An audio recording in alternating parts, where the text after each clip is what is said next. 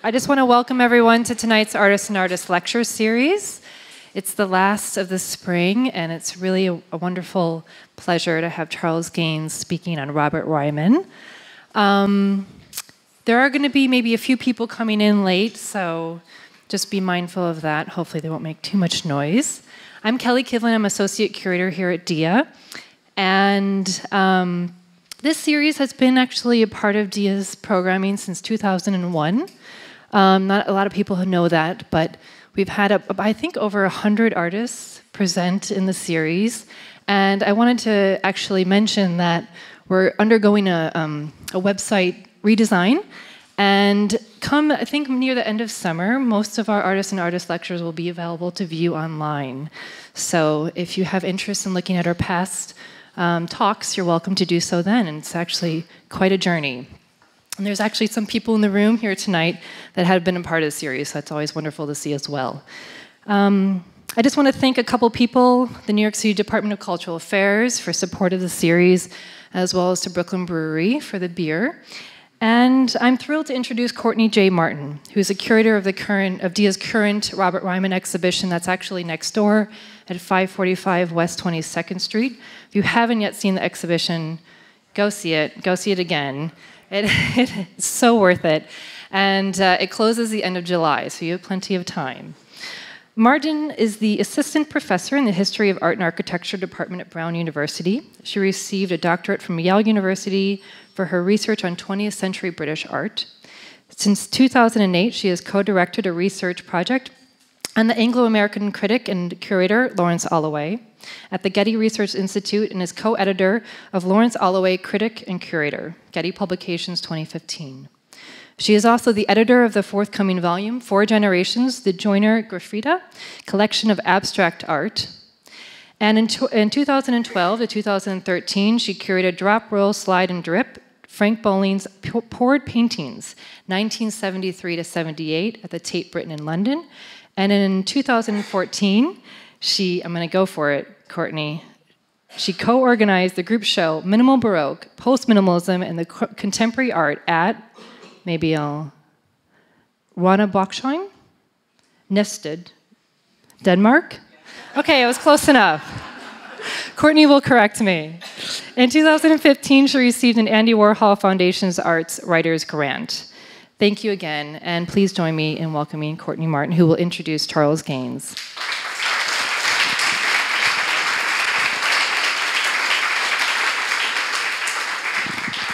Thank you very much, Kelly. I met Charles Gaines for the first time in January 2005 in Houston, Texas.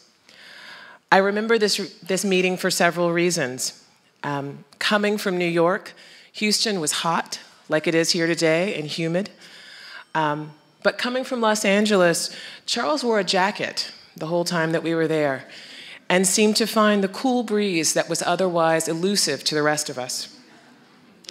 This was the first time that I heard him explain the seemingly limitless expansiveness of his systems-based art practice.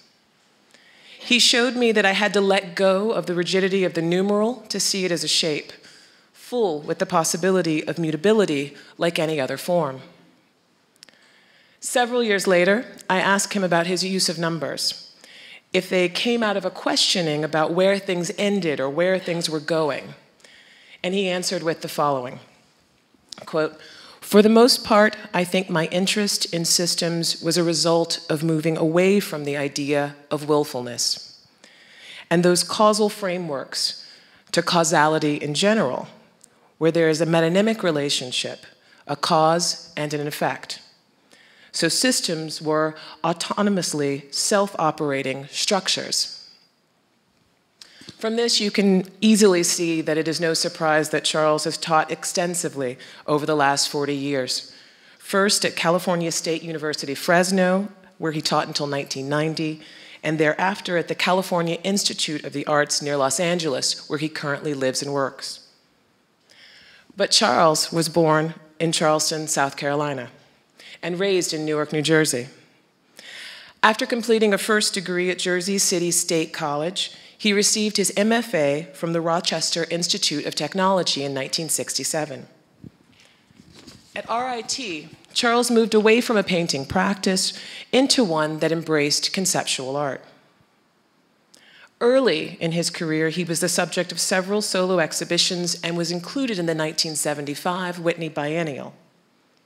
2 years later, he was awarded a National Endowment for the Arts grant. Throughout the 1980s and 1990s, Charles showed in and interacted extensively with artists from New York, among them Robert Ryman. More recently, Charles has been the subject of several one-person exhibitions, including the major surveys, Charles Gaines in the Shadows of Numbers, held at the Pomona College Museum of Art and the Pitzer College Art Gallery, both in Claremont, California, and Charles Gaines' Gridworks, 1974 to 1989, which originated at the Studio Museum in Harlem in 2014 before traveling to the Hammer Museum in LA. It was my great pleasure to be invited to interview Charles for the catalog that accompanied that exhibition. In 2014, he participated in the Montreal Biennial and the 2007 and 2015 Venice Biennales. In between, he was awarded a John Simon Guggenheim Memorial Foundation Fellowship in 2013. In addition to his own practice, Charles is a noted writer and curator. His 1993 show at the University of California Irvine's gallery, Theater of Refusal, Black Art and Mainstream Criticism, brought the work of Jean-Michel Basquiat, David Hammonds, Ben Patterson, Adrian Piper, and others together to examine the ways in which race framed the critical reception of artists working in the 80s and 90s. Tonight, Charles may tell us a bit about his interactions with Robert Ryman and maybe a bit more about his own practice. Please join me in welcoming Charles Gaines.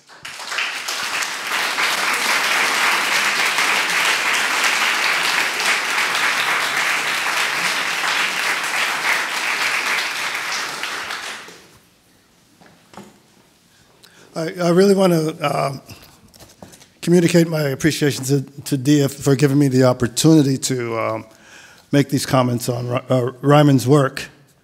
And interesting, because I didn't really know him. I met him, it just so happened that I was, at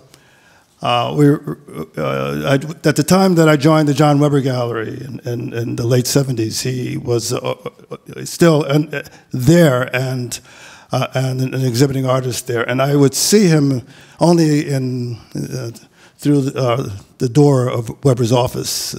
He seemed to be this mythical figure that lurked around the office there, but never had the opportunity to meet him.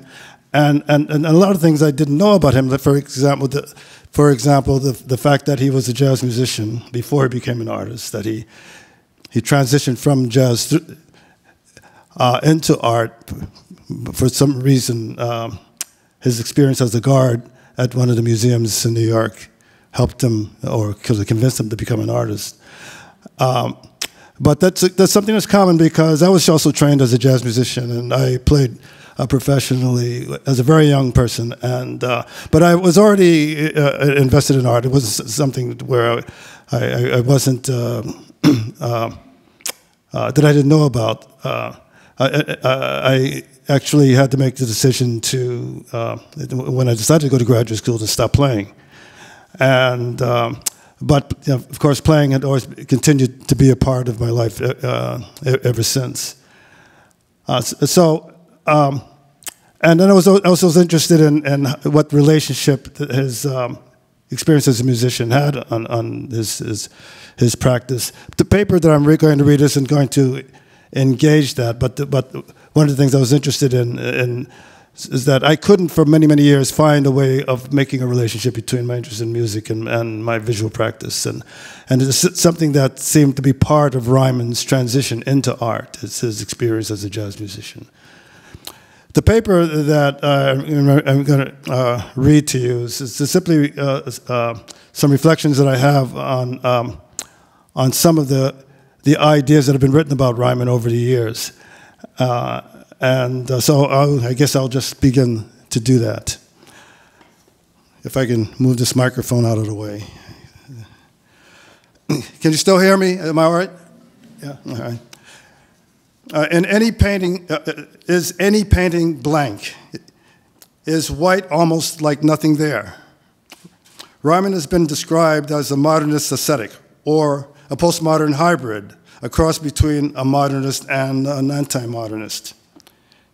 He rallied around ideas that privileged the painting as object, but obscured this reality by camouflaging the object, by making it almost indistinguishable from practices of installation and architecture, hence blurring the distinction between painting, sculpture, and architecture. Is he affirming or deconstructing the idea of empirical art, of the empirical art object? In the space of this uncertainty, there are few positions we can confidently stake out with respect to Ryman. He is suspicious of art criticism. Perhaps this is because of its inability to sufficiently explain the world. Language often seems arbitrary in assessing the meaning of what we experience. What something is might be more authentic than what something means. And with Ryman, questions of the authentic are directed toward the practice of painting because it may be that criticism obfuscates the object in a maze of subjective interpretation. In fact, Ryman considers the painting an object, not just a surface upon which to imagine forms and images. Another position of Ryman's is that he prefers Matisse and Klein to Reinhardt and Stella. He particularly loves Matisse's brushwork, and he is closer to Rothko in that the work is simple and minimal, but also and perhaps paradoxically subtle and nuanced. It seems that Ryman considers the brushstroke an objective property of painting. It reveals what was often referred to in minimalist and post-minimalist work, the property of materials, or what Phocion called their reciprocal fitness. It displays texture and viscosity. It reveals transparency and opacity. It shows the full constitution of the labor of its production. This is a nod to the idea of the autonomous art object, that there are qualities in materials that are natural and not a product of design, that are not an expression of human will or intention. There is no brushwork in Stella or Reinhardt, but there is in Matisse and Klein, and because of the imagistic qualities in brushwork, Ryman can offer the idea of the painterly as an objective property of the painting. In 1957, Ryman developed brushwork as a non-pictorial element. He laid them out across the picture plane while exploiting their nuanced gestural quality, not as design, but as a function of the quality of the material, paint, applied thusly. The sense of undulation provoked by the natural thick to thin dispersion of the pigment echoed the poetic. However, the facticity of paint application gave the brushwork the sense of the routine and the unaffected. In aggregate, the brushwork was more like bricks laid out as a wall rather than elements in the construction of an image. We have additionally, as evidence to Ryman's interest in the objective and the real, a 1991 lecture where he used the term realism to describe his work. Clearly, this interest in the real linked him to minimalism and to documentarian conceptualism. Actually, that's a category I just made up. It seems that the scene of Ryman's experiments in objectification is located in the space between the image and the material. The binary here is the real, matter, versus the image, representation, where the painting is comprised of objective properties rather than the use of those properties to imagine an image or a form. An example is Untitled 1958, where the brushstroke exists as an autonomous element that aggregates with other strokes without creating an illusion. This produces the brushwork as a trope of labor rather than the tool of the imagination, and forms an equivalency with other objective properties of a painting, such as the canvas and the stretcher. Ryman's interest in the brushstroke as separated from the image introduces the binary of the real versus the illusion, where the illusion is an image that we perceive in the properties of material that is in fact real or actual. This is why something as complexly provocative like a brushstroke can stand for an objective property. In other words, Ryman's work operates within this binary where the object is trapped in a space between the real and the illusion, something like the ink stain of the Rorschach test that looks like, say, a duck. It is an image trapped between the happenstance, the ink stain, and the intentional psychological image recognition.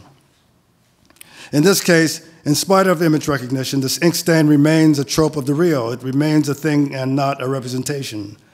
Ryman's stroke is similarly trapped within this binary, where the illusion is found in its identity as a gesture, introducing poetic metaphors of nuance and subtlety. If we compare it to Pollock, his strokes produce images of space and movement.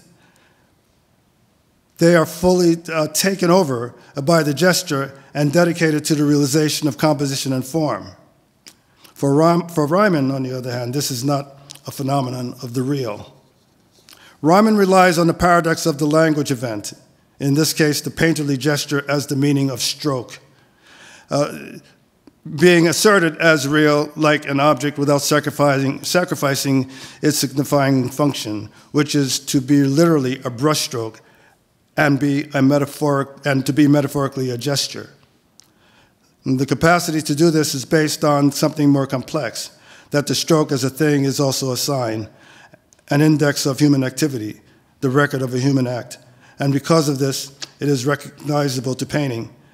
The reality of the brushstroke can also be argued propositionally, in other words, as what is real or objective in a painting. Hence, the act of making presents a thing, an element in the construction of a painting rather than an image in a painting. This scenario is much simpler in ordinary objects. The bricks that are used to build a brick wall never aspire to be images because the wall is not a domain for the construction of images. If we accept the fact that all things come to us as signs, the issue is that a work of art is a unique site for this double requirement of the sign. One, as a thing, a metonym where what we see is interpreted as a thing, and second, a sign where what we see is interpreted metaphorically. After all, Ryman is not a carpenter or a mason, where it would be unnecessary to convince us that bricks are real things. He is an artist who is trying to tell us that what has been always considered an expressive act is actually a thing, something like a tool. This proposition requires a closer scrutiny of the idea of the real, which I think for Ryman is the difference between a thing and an image.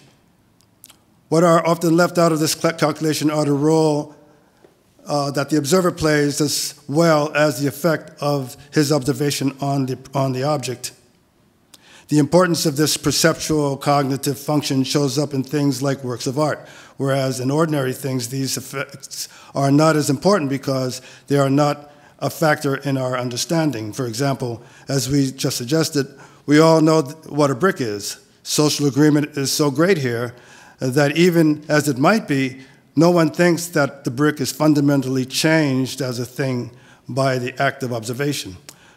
For this reason, we think of our experience of the brick as objective. Our subjective interpretations are not necessary to the experience. But in works of art, all such observations are mediated by propositions about art. And in the case of art, unlike bricks, there can be new propositions.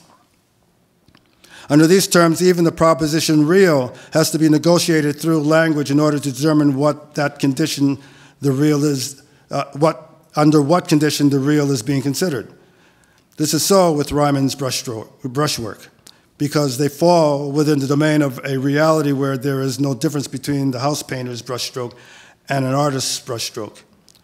A stroke is a stroke, a thing, but if we can paraphrase Magritte, in a painting, a stroke is not a stroke, which is not paradoxical and most fascinating when considering Ryman because he has to produce an analogy that can claim the brushstroke to be part of the domain of objects like canvas and frames while actually being different from them.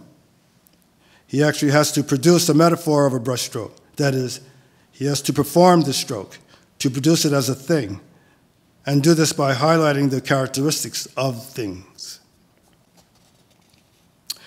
Rather than simplify, Ryman amplifies the complexity of the art object. He has to deconstruct the gesture remove it of its psychological and will-driven properties. Then, as Vittorio Colaizzi says in his article titled How It Works, Stroke Music and Minimalism in Robert Ryman's Early Paintings, Ryman must move away from the wrecking and rebuilding techniques of gestural abstraction, unquote, and produce it into something that has the properties of a tool.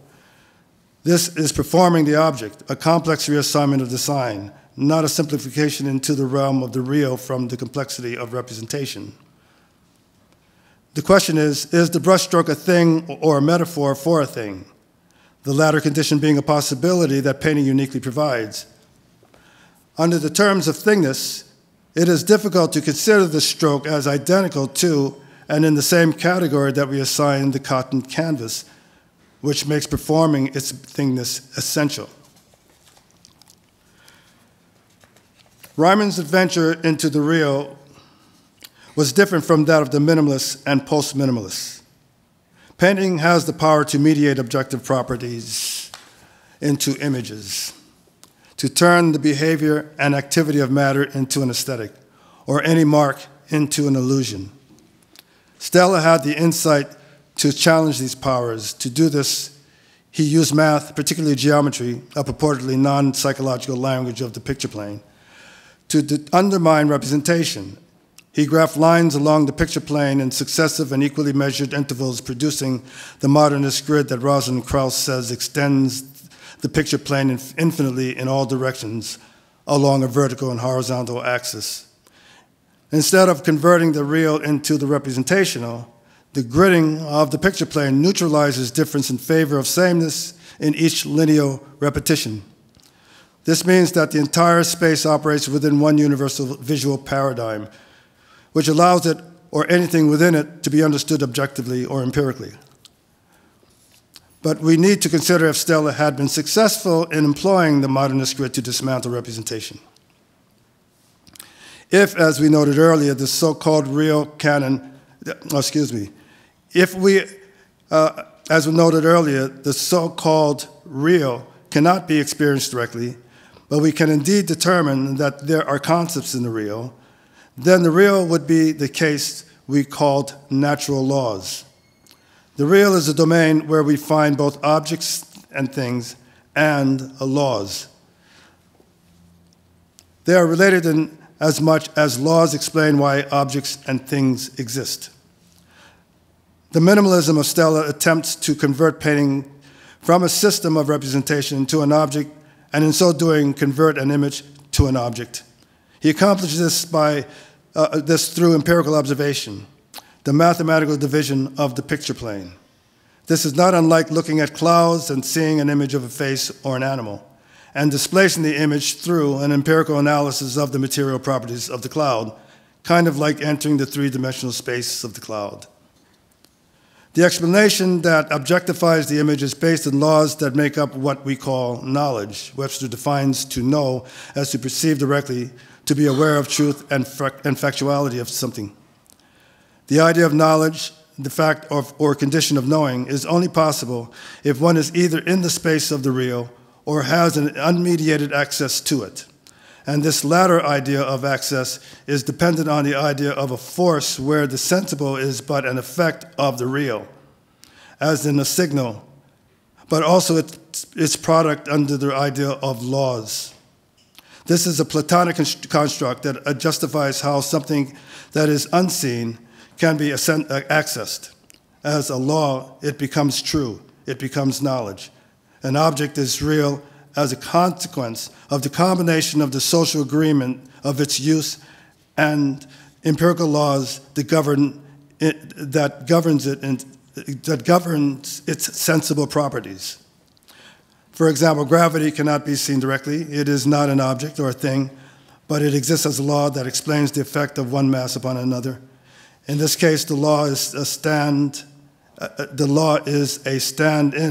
for the object, or an object that cannot be seen. Hence, the rationalization of the picture plane into the law of equally distributed vertical and horizontal lines reduces the picture plane to a set of laws that cancels out any hope for the survival of an image. It is precisely this equivalence between object, things, and laws that brings us to an inescapable paradox existing at the core of the modernist idea of the real, or the impasse that exists between its two main propositions about knowing, subjectivity and objectivity. This is an imbalance noted by Maurice Merleau-Ponty when he says in his essay, I and Mind, the secret has been lost for good, it seems.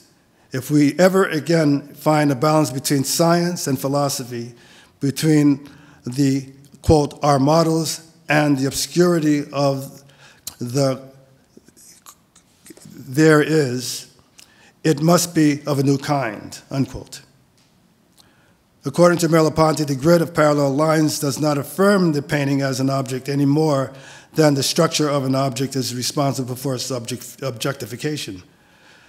The grid and the structure are mere abbreviations of a more complex entity whose true complexity can only be understood in the space between the I and the mind. As Merleau-Ponty points out, the object is given in the act of our vision, but it cannot occupy a totalizing position in this domain that singularizes the multiple states of reality of vision. We can only occupy one perspectival plane at a time, but we know it is one in a multitude. The line is like an event horizon. It reveals a contour, but we find it is one in an infinite number of contours that precede and follow it as we move through time and space. Questions concerning the objectification in the debates between the empiricists and the phenomenologists expand this thought. The empiricists argue that laws can in fact explain the reality of objects and things in the world, the thing in itself, whereas the phenomenologists, such as Immanuel Kant, proposed that objects and things in the world cannot be known directly because of the faculty of judgment that exists a priori in all beings, both subjective and objective. Accordingly, a rational universe is only a reflection of our thinking or our judgments. It is not an affirmation that the universe is indeed rational. These questions show up in the famous 1922 debate between Albert Einstein and Henri Bergson on the subject of Einstein's idea of time and relativity. Einstein believed that science can reveal the immutable laws of the universe, and his relativity theory proves that the ordinary human perception of time and space is an illusion. Time and space are not absolute constructions. They do not exist objectively, especially as laws. Time and space are effects of a more general law, relativity, and not things in themselves. But Bergson argued that empiricism is unable to account for the way we experience time and space, and the way we experience them is important. He argued that we experience events sequentially and watch with awe as they unfold what we call time. Bergson's argument did not dispute the legitimacy of relativity theory. He had in fact done the math and found it compelling. For him, the issue was not that science could not explain the world in terms of physical laws. The issue is that this method is incapable of addressing the effects of the psychological interpretation and poetics on our understanding. He was unwilling to accept that poetic understanding was an illusion, that it wasn't in its own way a truth. We can understand the value of learning the laws that explain how the sun sustains itself, but it is also important that poetics and subjectivity are allowed to explain the sun as a chariot racing across the sky. Science cannot measure the value of this to human consciousness. To science, consciousness is a limitation that has to be overcome. Bergson argued that even though relativity explains certain physical laws regarding space-time, it could not take into account the way human consciousness experiences things, and this may have more to do with the perpetuation of culture than can be understood by empirical observations. For example, empirical data shows that sequential time is an illusion, but Bergson said humans perceive time this way. This led to his theory of élan vital, or vital impulse, the idea that time was a real force in the perpetuation and moving forward of life itself. For Bergson, the human experience of time illuminated indeterminate aspects of the world, such as change, intuition, and subjectivity. Time as a psychological notion was just as important as Einstein's idea that time was a quantitative construct. They are both realities, and each is different from the other. Einstein argued that such notions such as psychological cognition and perception lead to false understandings, that truth and reality are accessible only if we can overcome the vagaries of human subjectivity and the indeterminacies of human psychology. According to Einstein, the belief that time exists as an independent, autonomous fact is an example of a false understanding perpetuated by human subjectivity. Why live in a world of myths, Einstein might surmise, when we can uncover truths? For Bergson, it is human subjectivity that is responsible for our perceptions of space and time and secures the idea of change and indeterminacy, constructs that science cannot address and in fact dismisses as legitimate experiences. For human subjectivity gives justification for art and philosophy, which are practices that also uncover their own truths. But they would be sacrificed and made irrelevant by Einstein's attempt to turn physics into a philosophy. Each man, as the author of the book that I just referenced, the story of Einstein and Bergson, Jimenez Canales, each man observes in her book, as she observes in the book, represented one side of salient, irreconcilable dichotomies that characterize modernity. This dichotomy has been present in describing the difference between art and science, a polarization that is also at the core of Merleau-Ponty's critique of science, rationalism, and the objective method. Ultimately, it is a product of a problematically irreconcilable split that modernism has ushered in between objectivity and subjectivity, a split that portends many of modernism's failures, or a prime failure that has led to its other failures. The minimalist critique was driven by a belief in the modernist idea of progress, an idea that the war against representation would make possible a more accurate view of art, its function and purpose. Subjectivity interfered with the understanding of the art object in itself, something that exists objectively in the world. Hence, subjectivity was seen to be an anachronism, a relic of a past that had become outmoded and incapable of advancing the idea of progress. The modernist grid was determined to be the tool of empiricism that highlighted the art object in itself, rather than as a dynamic and organic product of the artist's subjectivity. But rather than charting an improvement of the idea of art, modernism unwittingly participated, as we have said, in bifurcating its own field of competency, bringing modernism into a crisis by fatally polarizing the idea of the human experience, pitting reason against intuition, objectivity against subjectivity, empiricism against phenomenology. We should note that each pole of the opposition is itself a modernist construction, making the conflict permanent and dialectically unresolvable. Frank Stella proposed the grid as the equivalent of the frame and the stretcher bar, but this leaves a gaping hole.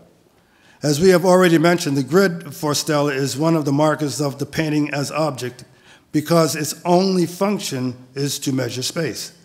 But in fact, the grid is not equivalent to legitimate objective markers such as the canvas and the frame, properties of the painting as object. Even though the grid segments space through equal divisions of the plane, its claim to the status of objective marker is based in a contradiction, that space and time markers are universal, an idea that, as we have seen, is contested by both Einstein and the empiricists and Merleau-Ponty and Bergson. Within the context of a painting, they are actually a function of psychological perception, which makes it vulnerable to the location, experience, and desires of the perceiver. A painting doesn't perform the function of a tool, the first claim of its equivalency. Its purpose is more propositional or theoretical rather than functional. For example, in the way a grid works as a ruler in, say, an architectural rendering or a map.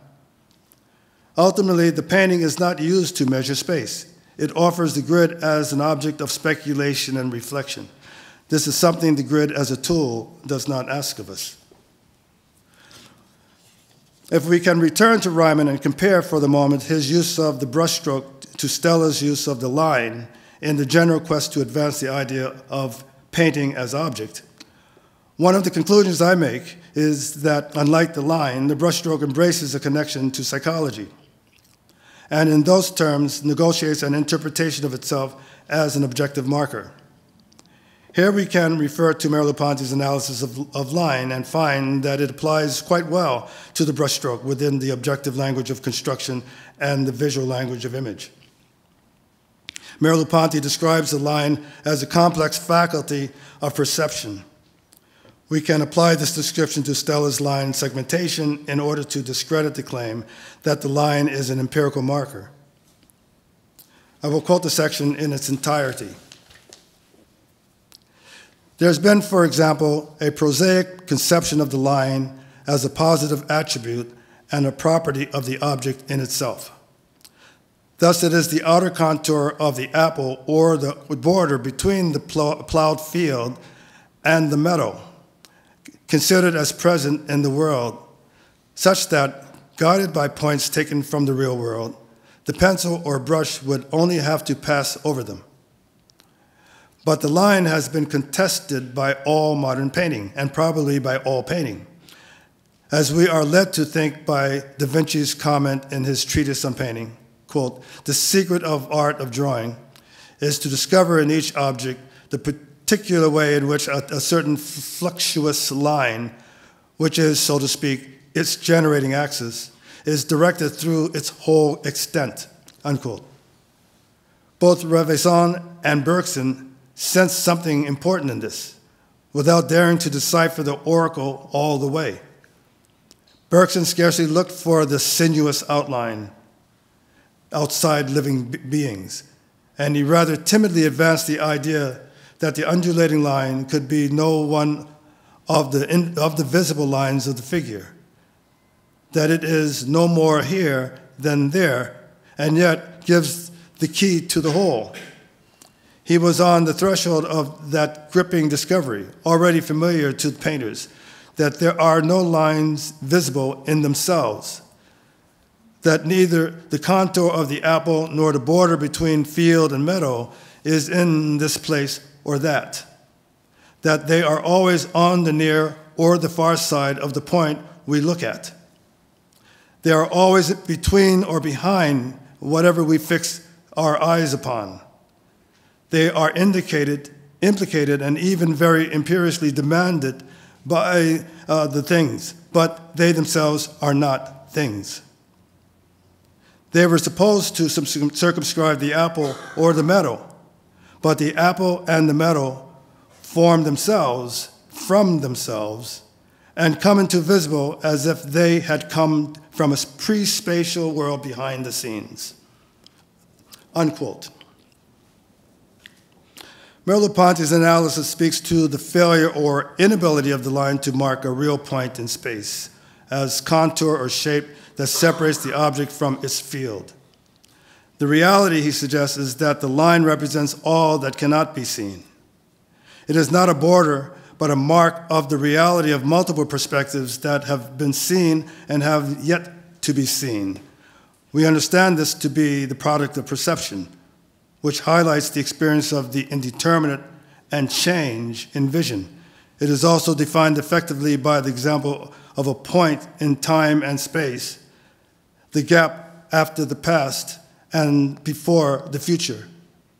Specifically, the idea of the present in Zeno's paradox. Zeno the mathematician asked his students to locate the actual point when an enemy's arrow strikes Achilles' tendon as he flees from battle. Ultimately, that point or moment cannot be found. For any point along the arc of the flight of the arrow, that is intended to locate it can itself be infinitely subdivided into multiple points, making this point or the idea of the moment unlocatable, a void, in other words, unpresentable. Let me comment on Zeno's paradox there, that in fact, what he was did was to create a geometry and said and marked the flight of the arrow as an arc, and surmised that the mark is constituted of points, and that one of those points is the point that struck Achilles' tendon. But since it's a mathematical equation, it turns out that that point actually becomes a collection of points that can be infinitely subdivided, so that any point can't be an actual point. If we substitute the Zeno's point for the Ryman's brushstroke, we see how Ryman is forming another type of equivalence between the stroke and material properties such as canvas and various types of hardware we find on his paintings. The stroke is a form that, in the context of painting, ambiguously points to both the object and the representation. A point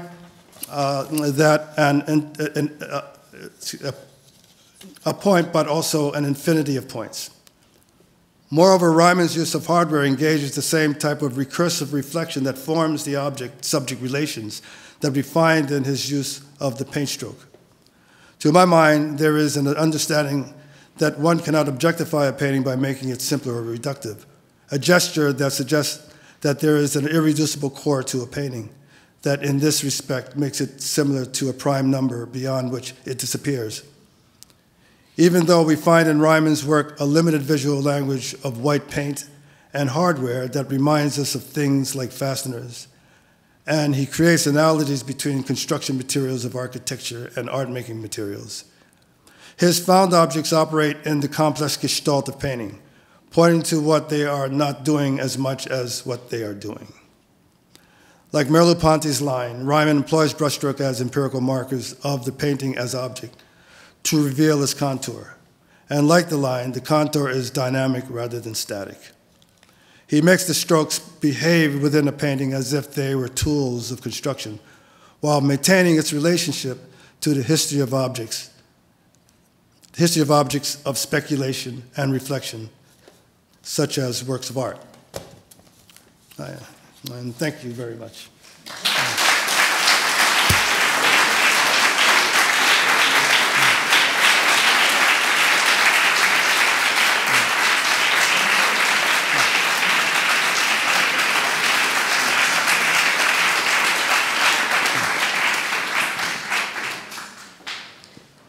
Thank you again, Charles, for your dedication and taking up what is often sort of a beguiling subject and artists. And I appreciate the no images as well. You really made us focus and consider and imagine the work for ourselves while speaking. I appreciate that. We're going to open up to questions now. If anybody has any, I know it takes some time to sort of resonate. But if anybody has one, I'm happy to sort of pass around the microphone.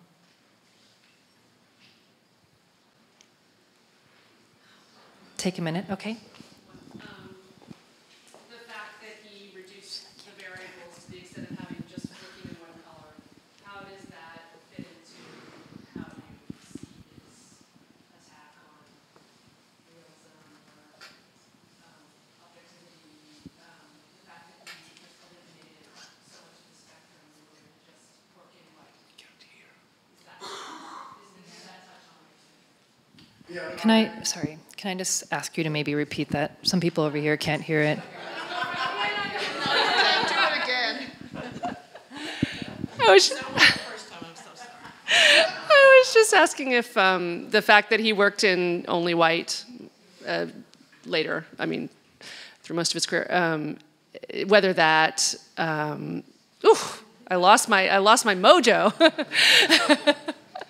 How that touches on how that reduction in variables might allow his exploration of objectivity and realism to function more effectively. Yeah, well, I mean, the first thing I tried to lay out was that that reductivist strategy. I used the analogy of the line as or contours to describe his reductivist strategy. But then I was attempting to explain that it is actually a very complex. The reduction produced a very complex situation. And it's principally because he used all these references to painting. That the stroke, the brushwork is always contextualized painting. Well, we never think of just painting a wall. I was thinking that some aspect of painting language is being undertaken, and even even the more objective properties of it contextualized around the object of painting, and because of that, I tried to elaborate that metaphor of the contour to suggest that. Its complexity is more like what Merleau-Ponty was describing in terms of the line, that is more like making us hyper aware of what it is and what it is not. This dance between various disciplines like sculpture and architecture, this seamless and easy, play with constructions of installation. Those are all sort of complex parallels that can't be explained by saying that he reduced something. And so the metaphor of the Merleau-Ponty is saying that I'm suggesting is that in actuality a point or a line. It can be articulated, but what is articulating doesn't actually exist. It's like looking at a sphere and seeing the contour of the sphere, and saying, well, that line that I see on the sphere, it actually exists, but when you actually pick the sphere up and look for it, it's not there. You see, so I preferred. I mean, there's a lot of parts that Ryman, his suspicion about subjectivity, the idea of affect and will, and trying to search for some idea of the objective to just sort of bypass it. I'm in total sympathy for him. My own interest in the grid was a consequence of that. But I also found in him that the thing that interested me in the grid, the grid wasn't interesting to me because it simplified a space or objectified a space. The grid is interesting to me because whatever it gridded, it had no problem in gridding phenomena, but it was clear that that act of gridding was a completely random and arbitrary act. Where to make the line in relation to the phenomena. This is complete. So I was interested in the sense of the irrationality of the grid, not the rationality of the grid. And this is where it really encouraged me to sort of reread Ryman in this direction. Anyone else? Greg, do you mind speaking into the microphone for me?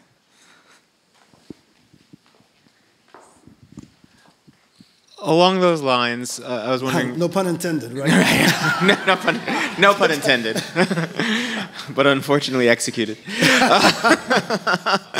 Along those lines, I'm wondering about the function of support in Ryman, which I find curious that you prefer to talk about the event of the language event, which I found very productive, of the painted stroke. But much has been discussed about the relationship of surface to support in Ryman's work. So I was wondering if you could elaborate further on, in view of the ideas that you've marshaled from Merleau-Ponty and Bergson, perhaps, or the debate between Einstein and Bergson, how the support functions in relationship to the object nature of the work, or the object status of the work. Yeah, that's a really good question. I mean, my most immediate response is that I think that Ryman had been successful in foregrounding these sort of objective properties of for example, a painting, which not only includes the actual properties of the painting, but the things that we anticipate with respect to where a painting will be located, where it's supposed to be, like on a wall or, hanging and so forth. And so my immediate thought was that what's important is that he produced a hybrid environment of where there's a co-presence of representation and objectification which allows us to rethink each in terms of the other. Any mark or object that is designed to reinforce the idea, for example, of an architectural trope, it seems to me that quite easily we can find a way of looking at that trope as a form. And the reason why it has that kind of elasticity is because I think he produced this hybrid space. The relationship between Stella and Ryman is telling in that respect, because Stella decided not to use sort of painterly tropes in his effort of objectification. And so I can't help but to think that Ryman liked painting. I don't know. In later Stella, I think, maybe he began to like painting again. But, I think that he wasn't interested in thinking. He's interested in thinking outside of painting. He wasn't interested in thinking or moving painting along in terms of its interiority, and I think Ryman was, and to do that, you're already within sort of a space where you have to think of language events as well as objective these manifestations of objectivity, these manifestations of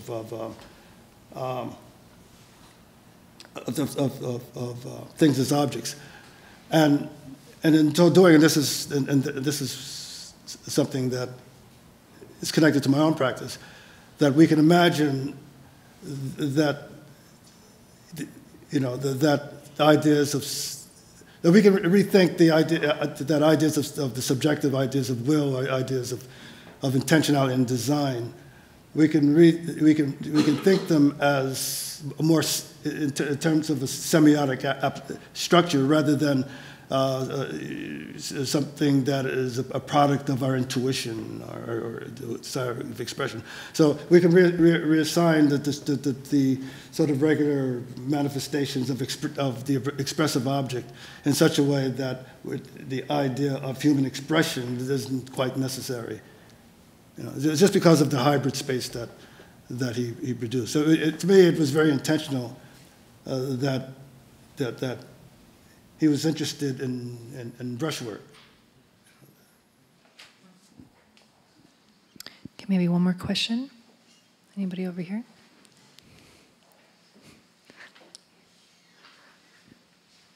Sir, sorry. Just going to ask that you speak into the microphone.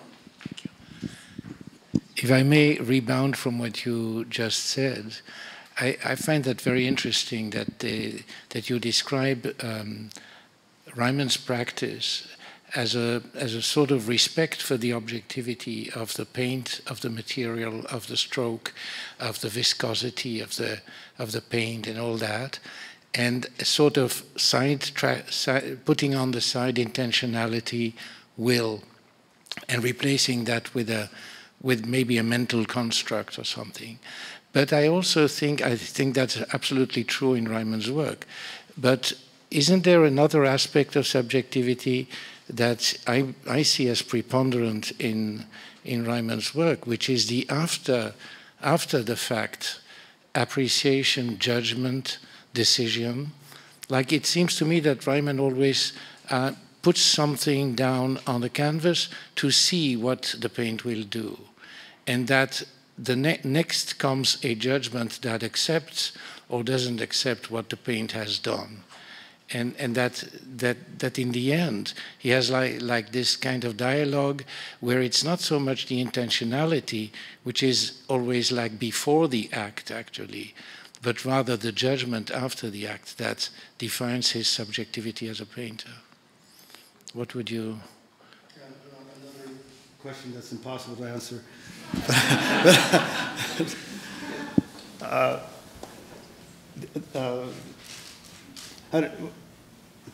I mean, the similar kind of question comes up with respect to my work.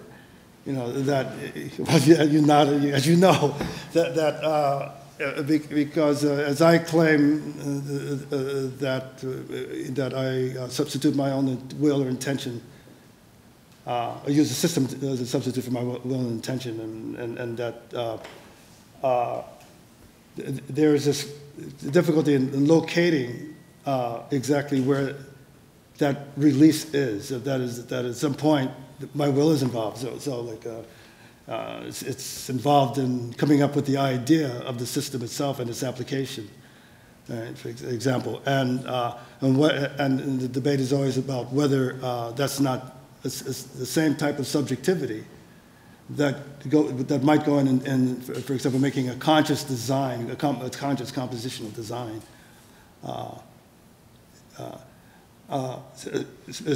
It's part of the painting process, and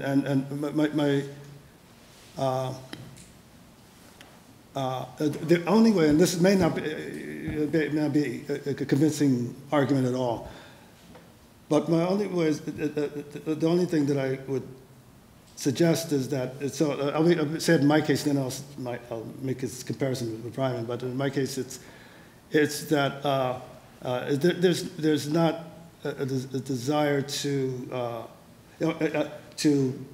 deny the subjectivity or become sort of like Einstein, an absolutist in terms of empirical strategies.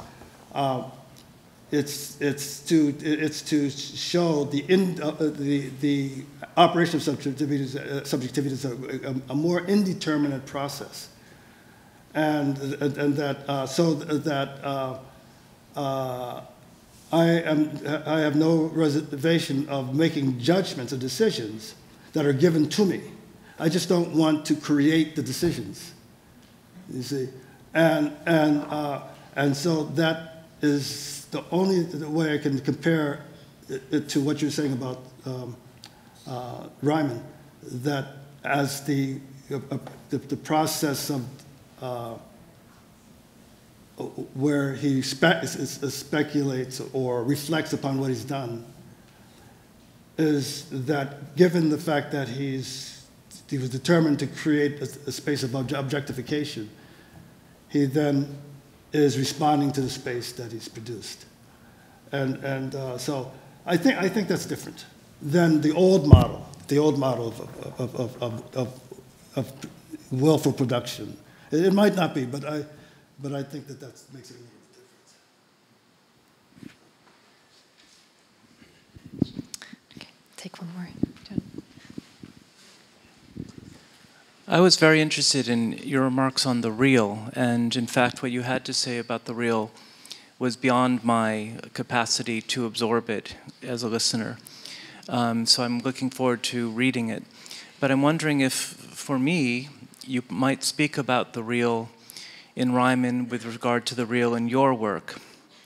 In your work, I think of the real as the referent, the tree that is sort of in the world, that is somehow unapproachable, and that your work is a kind of meditation about how we represent it, how we approach it, how we think about it.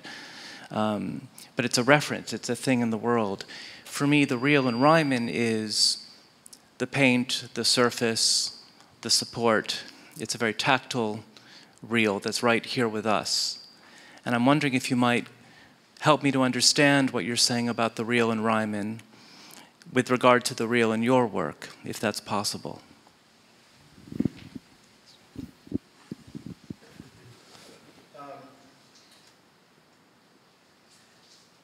Holy smokes.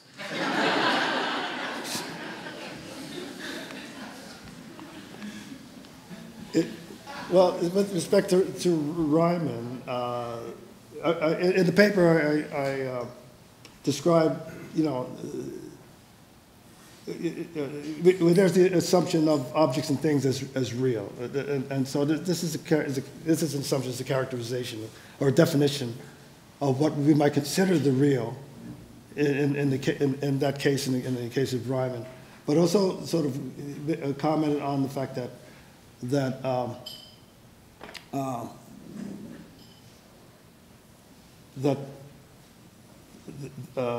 there's this continuing debate on it. That is to say that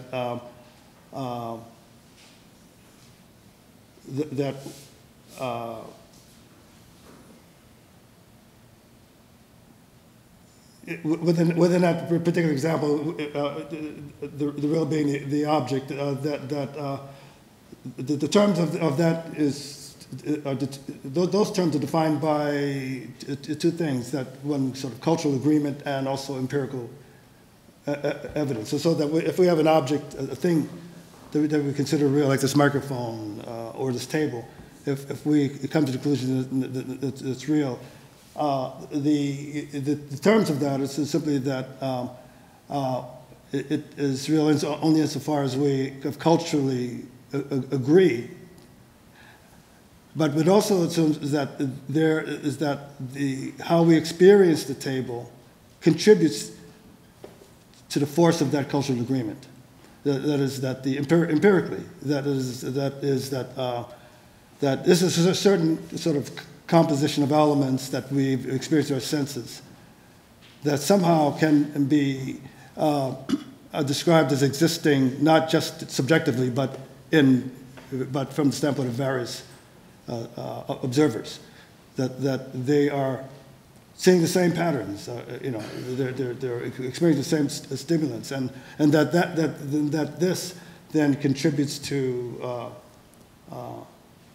that agreement, because if you push it to its sort of logical or illogical extent, then the notion of reality can only be determined by if we can find a way of becoming the thing we're observing. That is that if we can bypass or overcome the fact that, as you were calling the tree, the referent as an object as the object of our observation, that we can actually be in the moment of the object itself. It would be the same as that object, and clearly we can't do that. So the next best thing is to try to find as I was trying to explain it in the paper, as empiricists, to try to substitute that by finding laws, or finding those laws that we find that are in common, that can help sustain an idea of something that's real. But the other part of it has to do with subjectivity,